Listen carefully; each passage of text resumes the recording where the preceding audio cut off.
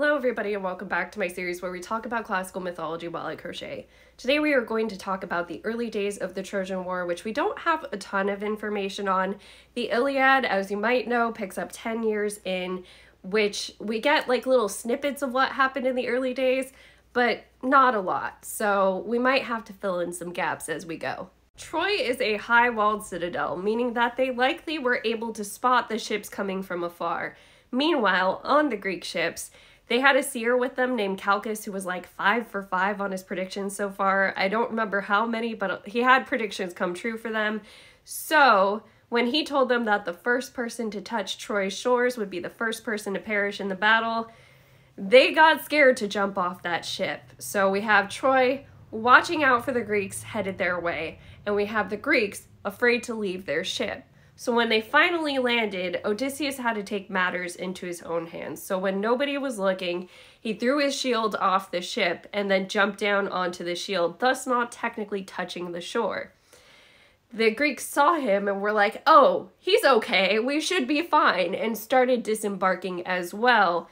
The first person to actually touch the shore was this dude named Protesilaus, who immediately was put into single combat with Hector and lost. Then Achilles took out some prominent Trojans, which is likely how they won the beach. I'm sure the Trojans retreated and decided to regroup once Achilles started raging out there on the battlefield. Also in the early days of the war, likely shortly after this battle, Odysseus and Menelaus were welcomed into the city so that the two sides can meet and see if there were any terms they can agree to so that they did not have to go to war.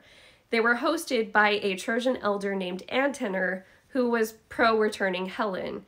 However, when they got to the council and demanded the return of Helen and the return of any treasure that Paris had taken, Paris had an elder paid off named Antimachus, who said, we are not returning those things, and we should take out Menelaus and Odysseus right here, which is certainly a strategy they could have done. Odysseus might not have been as missed because he has a reputation for being tricky and he's the type of dude that you want on your side, you don't want to go up against. However, if they had taken out Menelaus, while that takes out the reason for war, his brother Agamemnon was out on those beaches and likely would have wanted to avenge such a disrespectful death. So I don't think that was a good option as much as they could have done it. As you can likely guess, the Greek ambassadors returned back to their camp empty-handed, which meant that the war was on. Now, strategically, the Greeks had a couple of options since they were fighting against a citadel. They could starve them out of resources, though we don't hear about resources much at all in the Iliad, so no idea how the Trojans were able to survive a war for 10 years with enemies outside of their walls. And the Greeks were camped on an enemy shore. We don't really hear about their expeditions to go and retrieve supplies, but the likely answer for them is that they came to and from the shore and probably left occasionally for supplies. The Greek camp is surprisingly unfortified for being on enemy shores.